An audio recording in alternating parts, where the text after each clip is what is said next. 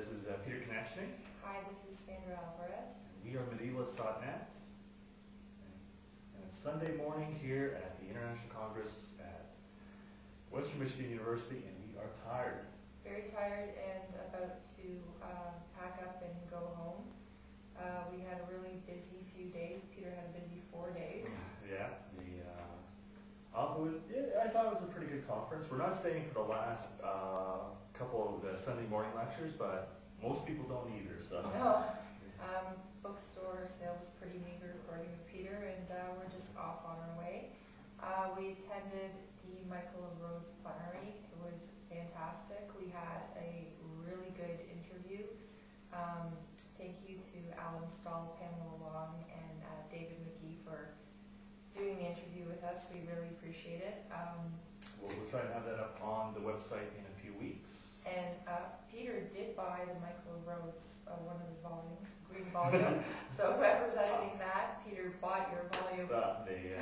Well, I had a chance to look at it before everyone else does, because that's like the only one for sale. So. Yeah. I bought a couple books. I was kind of disappointed with the book sale this year. Usually I come back with like 7 books, or I just didn't really see a lot that I wanted. And the things that I wanted were either already tagged as sold or $100. So it kind of limited my choices in books this year, but hopefully next year will be a little bit better. Talk about we went to the Pseudo Society. Yeah, there was great. There was one really good lecture about medieval mortality. That got a standing ovation. He was very good, very funny, hysterical. Hopefully they were all good, but I'm hoping that one, if they do the book, it gets published in the Pseudo Society book.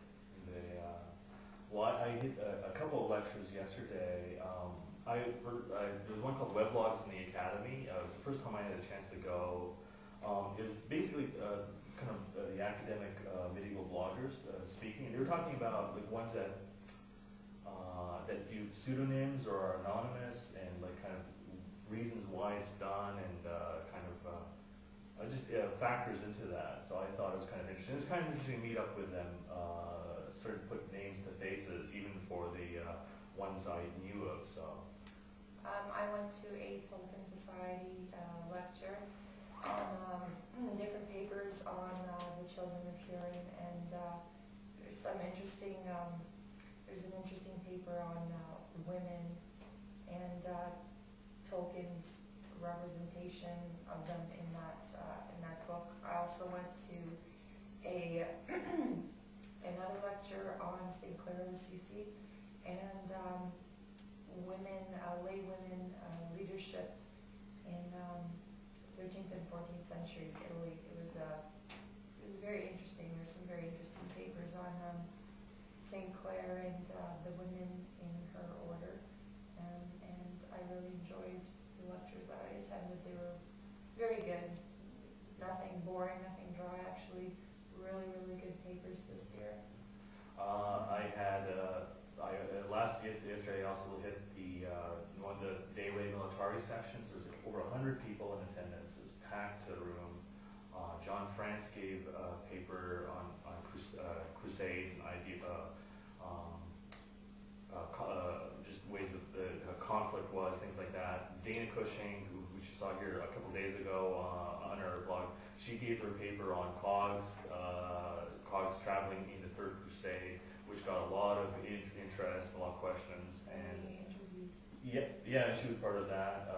We interviewed John France, so that will be coming up fairly soon on our site. Thank you very much for interviewing with us. He was a lovely gentleman, and gave a great interview. Also, for other people who know about Daily Military, I run that website too, and I'm going to be updating that site over the summer, giving it a brand new look.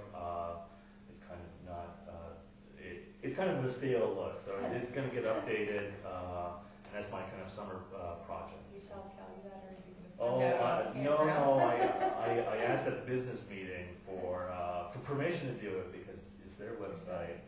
And Just so I just do all- I just it's do on all- camera now that you they- said your website was stale.